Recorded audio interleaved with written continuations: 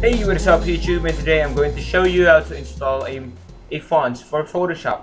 So first of all, you need to go to Google Chrome and then type in thefont.com there and wait till it's loaded.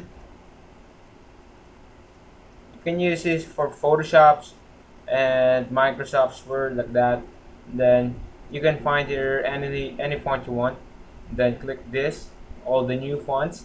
Then all the fonts will load up, and then you can find whatever you want. And I want some.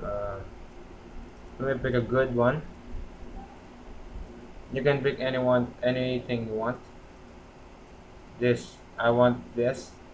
Then you click this the name. Then click download. The the download will be started. You want to wait on it.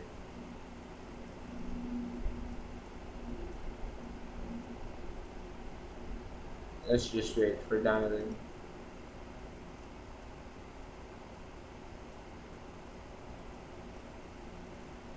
So it's done, guys. So there you go.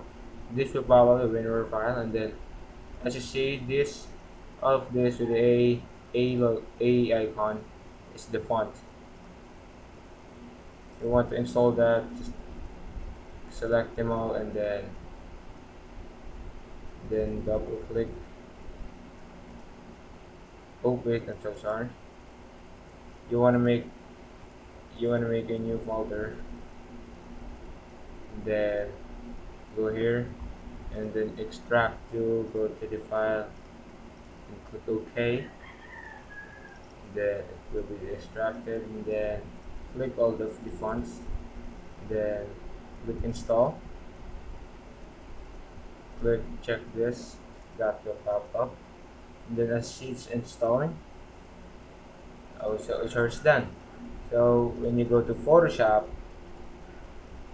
you will see your font over there.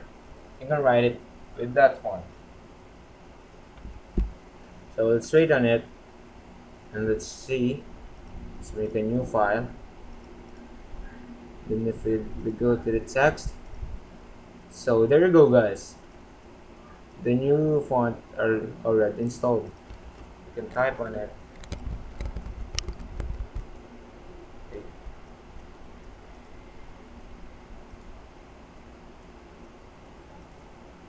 You can select any font you want.